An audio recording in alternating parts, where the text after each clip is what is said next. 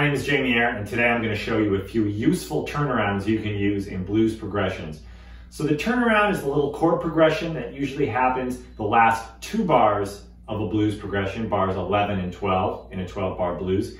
And this progression's purpose is to bring you back home, to create a bit of tension and to sort of create the locking feeling that's going to take you back to the top of the form or the end of the tune. So we'll go through a few classic blues turnarounds and some variations. So for our first turnaround,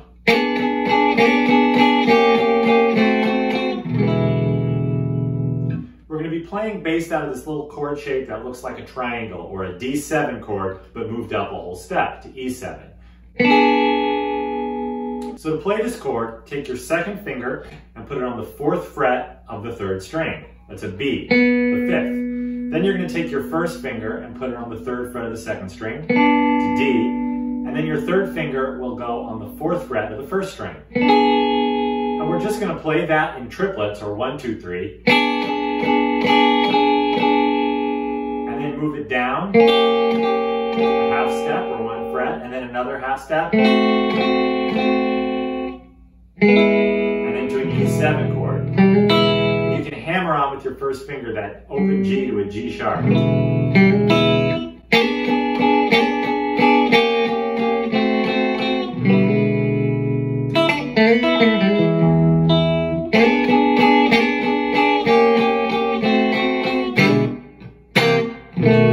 then we'll walk from a C7. You can even leave that open B in there if you wanted. I got C, E, B flat, and G, and then a B7 chord.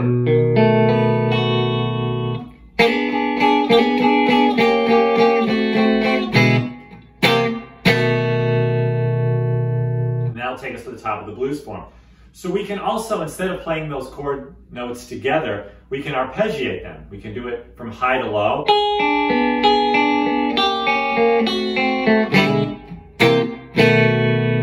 Or low to high.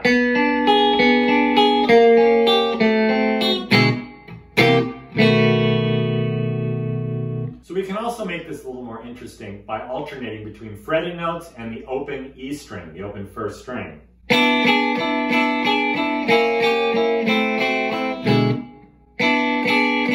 So I'm playing with the open string first, and then the fretted note back to the open string. Then down a half step. Still alternating with that open string. Down another half step into our E7.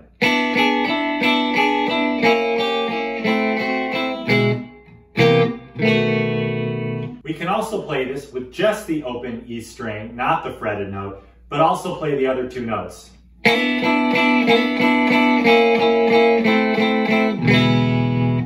I'm using 2nd and 3rd finger. But you can also, because we're not using the 3rd finger, you can still use your 1st and 2nd finger.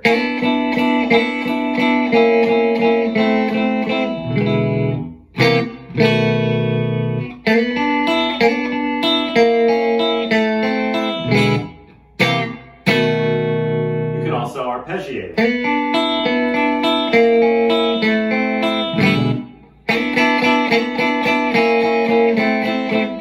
So there are a couple variations. We got playing the chords together,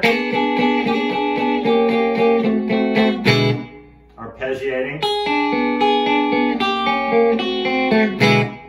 alternating with the open string,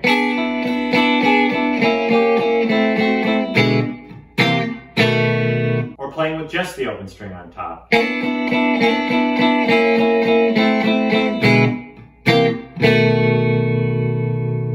So for our next set of turnarounds, let's go to the key of A. So we're going to start with our first finger, 2nd fret of the 3rd string, A, and your pinky will be playing an octave higher on the 5th fret of the 1st string. And you'll play that together. And I'm using hybrid picking to do that. You could use your fingers, but it's easier if you have not a pick, because with a pick, you'd have to strum and mute that 2nd string. So I'm using pick on the 3rd string, fingers on the 1st string, but you can also just use your fingers. And I'm playing these two notes together. And then I'm going to keep my pinky right there on the 5th fret of the 1st string, and I'm going to move my 3rd finger to G on the 5th fret of the 4th string. And then from G, I'm going to go to F sharp with my 2nd finger, down a half step. It's the 4th fret of the 4th string. And then F with my 1st finger on the 3rd fret, and then down to E on the 2nd fret of the 4th string. So we have.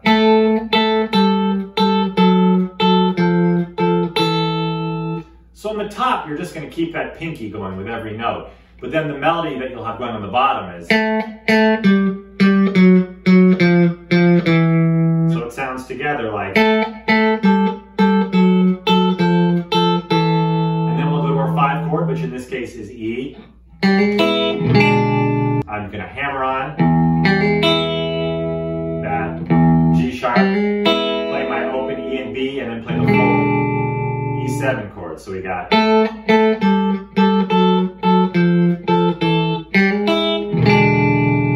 Or. We could also separate those notes.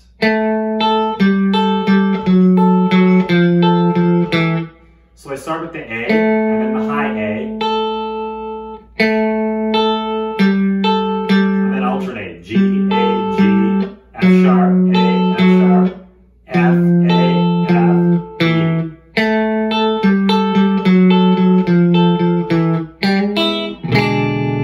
So you can play them together,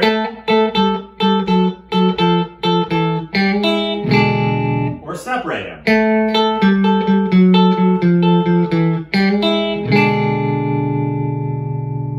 So here's a more challenging turnaround. This one is inspired by my former teacher, Bruce Foreman, and it involves contrary motion.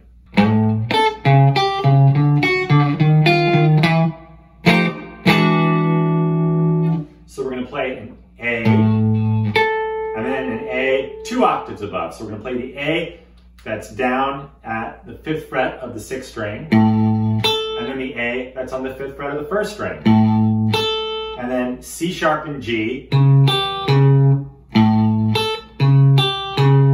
That's the C sharp at the 4th fret here at the 5th string, and then the G on the 3rd fret of the 1st string.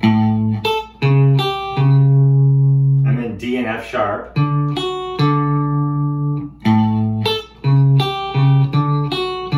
And then E flat at the 6th fret of the 5th string. And with my pinky, I'm going to play the F that's on the 6th fret of the 2nd string.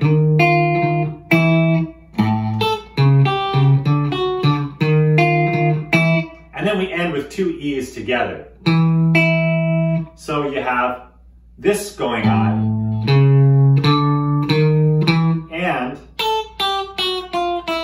but they're happening together. So you can also pick these together, or you could alternate it. So here it is again, really slow. A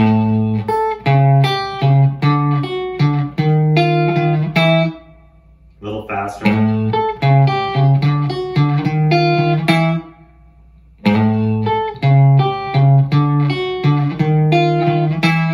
And for our final turnaround, this is more like something you'd play in a jazz progression.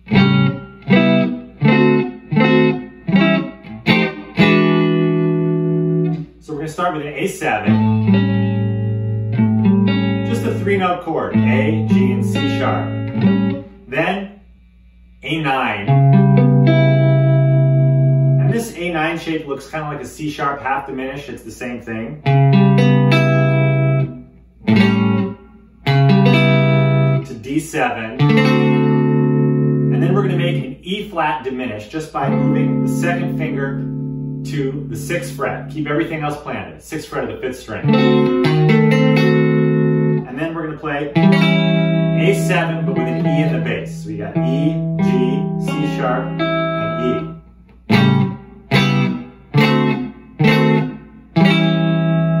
And then we're going to go from F9 to E9. So here it is slow.